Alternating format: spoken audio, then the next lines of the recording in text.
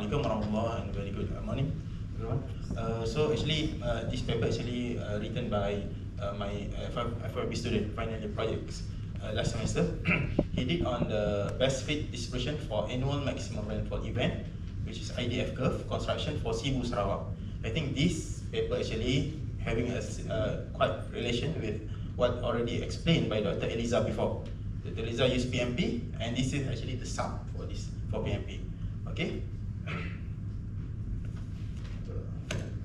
So in this presentation, we will discuss about the development of intensity. IDF is intensity, duration, frequency curve for Sibu. Sibu is in Sarawak, Malaysia, and these IDF curves are essential, like Dr. Eliza said. It is essential tools for designing flood mitigation infrastructure. Okay, and we will explore the importance of selecting the right probability distribution and the parameter estimators method for constructing the accurate IDF curve. Okay, and the result of this study will be used to improve flood resilience in Sibu. Okay.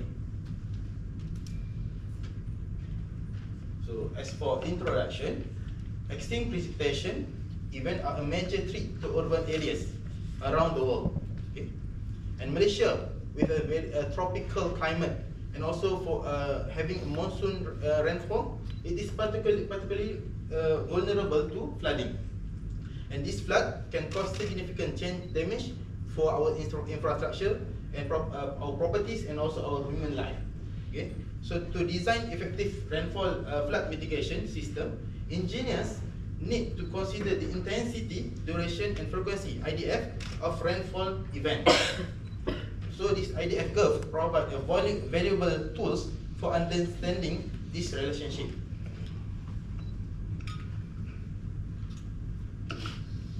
So there is approach for generating IDF curve.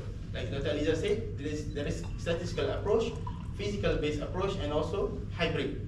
As can you see here, statistical approach use historical rainfall data to estimate the probability of occurrence for different rainfall intensity and duration. Physical, it simulates the physical process of precipitation formation to provide a more mechanistic understanding of rainfall event. And the hybrid, it's combined statistical and physical method to leverage the strength of both approaches. Okay, and this is the important of relevant IDF curve. Developing the robust IDF curve require careful consideration of several factors. One of the most important factors is the selection of right probability distributions, PDF. And this probability distribution is a mathematical function. PDF is a mathematical function that describes the likelihood of different rainfall intensity occur. Okay, and this choosing the wrong distribution can lead to inaccurate IDF curve, which could result in the design of unsafe flood mitigation infrastructure. Okay. For this study, we have this objective, which is to develop the IDF information for Sibu, because what we are getting information that in Sibu they still don't have any IDF curve.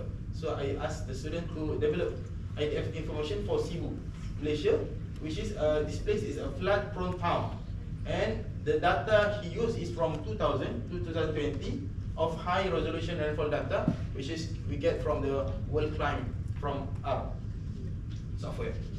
Then we evaluate the various probability distribution and parameter estimators, and finally we can establish the best method for constructing the IDF curve for Sibu.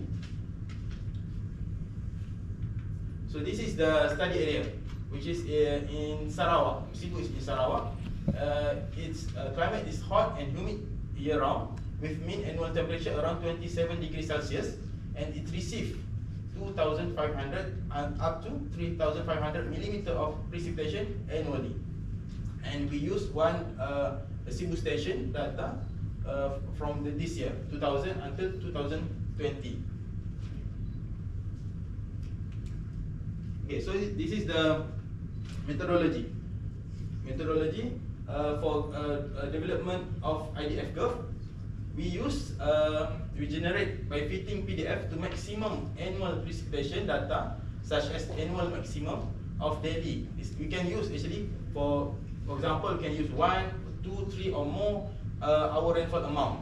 For our case, during this research, we construct for return period of 2, 5, 10, 25, 50 and 100 years for duration of 6 hours, 12 hours, 18 hours, 20 up to 69 hours, which is 5 days of rainfall. And like I said before, PDF is a mathematical function. There is actually, if we can show there's many mathematical function used for PDF in generate the IDF curve to model the statistical distribution of rainfall. To effectively use this PDF, we also need to employ the parameter estimation to find the best fit parameter of the chosen distribution based on the observation rainfall data that we have. So we employ three type of probability distribution function, which is Gumbel distribution. Sorry, actually the second one is you'll be using GP. GP is generalized Pareto, not a log person. And the third one we use generalized extreme value, GEV distribution. And for the parameter estimation, we use two estimators, which is maximum likelihood estimator, MLE, and also generalized maximum likelihood estimator, GMLE. And it developed IDF curve for various return period, like I mentioned, 2, 5, 10, 20, 50, and 100 years. So this is the result. Actually, this is the annual. When we plotting the annual maximum rainfall from the rainfall data, we got this result. So if you can see, it's showing that you can see which year is the highest here. 2019, the red color line. So the 2019 shows the highest rainfall amount recorded during this period, which is this is the data line for 581. This is according to the duration, 6, 12 hours, 18 hours, and up to 120 hours. We got this annual maximum rainfall annually. Okay, so this observation indicate an intense and potentially extreme rainfall event during that specific year. Okay, so by using this goodness of fit test, we use a negative likelihood method. So we got this result. Actually, all the three probability distribution method that we use, GEV, Gumbel, GP, provide reasonable fits to the rainfall data. Here, the lowest negative value we'll consider the best one. So we can see here the GEV bring the lowest value. So GEV distribution exhibited a slight advantage in terms of goodness of fit statistic. So after that, we can develop IDF. After we getting this, we already decide that we want to use GEV, and the estimator is the estimator is GMLE. So we can use this one to develop our IDF curve. So if you can see here, the IDF curve is for various return periods using GEV, and also the estimator is GMLE. And this data used for analysis is using 21 years 2000 until 2020. And from the result, what we can see here, firstly, what we can see here, this result actually portrays some key relationship inherent to the extreme rainfall. First one is we can see that this rainfall intensity measured in millimeter per hour demonstrate an inverse link. You can see inverse link, negative, with storm duration. Okay, you can see that the short intense burst of heavy precipitation exceeding 100 millimeter per hour over the period less than 12 hours. There, and this adhere to physical constraint. It is harder for the atmosphere to sustain extended heavy precipitation episode without respite. And secondly, we can see here the IDF curve differentiate between regular and rare extreme using return period. Rainfall intensities grow substantially for larger period interval of 25, 50, and 100 years. And this associates rarer extreme, which pose poses higher flood risk with heavier rainfall rate for any given duration windows. For example, for instance, you can see here, over 24 hours, the 100 years